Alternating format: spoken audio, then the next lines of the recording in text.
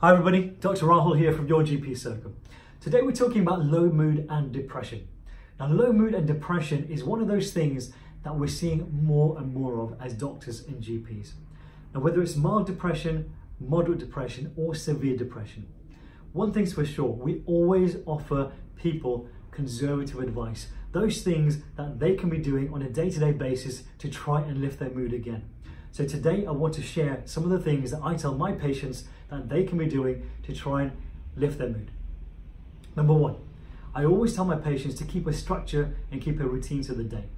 When we're feeling low and depressed, it's very easy to just let the day go by, let the night go by, and everything just mixes into one. But set an alarm and wake up at a set time and make sure you're going to bed at a set time. Really, really important to make sure you're keeping a structure and a routine to your day. Number two, once you are up in the morning, get fresh, get ready, and head out of the house. I know when you're feeling low in mood and depressed, you just want to stay in your pajamas and you just want to stay at home where you're comfortable, where you feel less vulnerable, you feel least vulnerable. But the longer that you spend at home, the more difficult it will be for you to get out there again amongst people or back to work. So please don't spend too much time alone.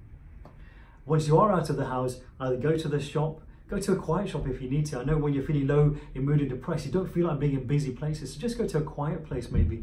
Or one thing I always advise all of the people I see with depression is maybe go down to the local social club or the church and join a hobby, join a class, join a lesson, do something new, be around new people. It serves as a distraction, and sometimes it's nice to be around people who don't know you and you don't know them. So that's really worthwhile looking into. Third of all, doing some exercise.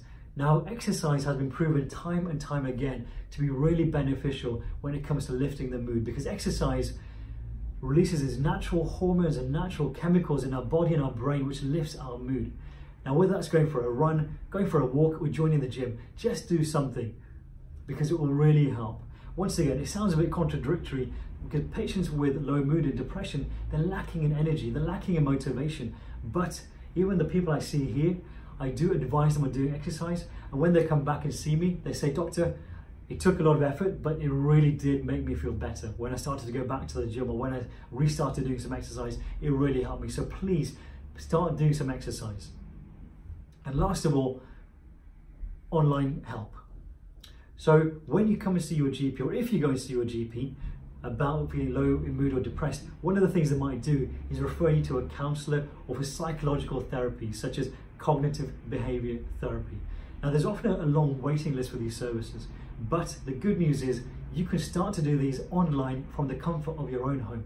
So there are lots of online resources, websites offering online CBT for free, such as Mood Cafe, Mood Gym, and Headspace. These are three really good sites to go on to have a look. So on there you'll find advice on how to do online CBT, so trying to change that thought process from a more negative mindset to a more positive mindset.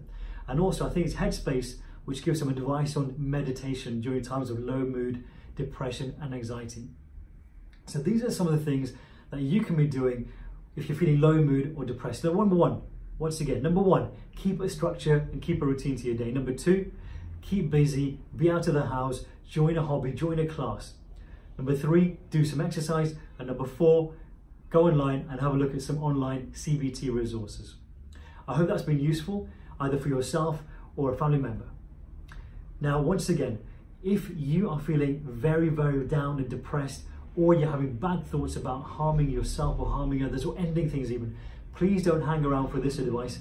Please go and see your GP or get some medical help as soon as possible. Thanks for watching, and I'll see you soon.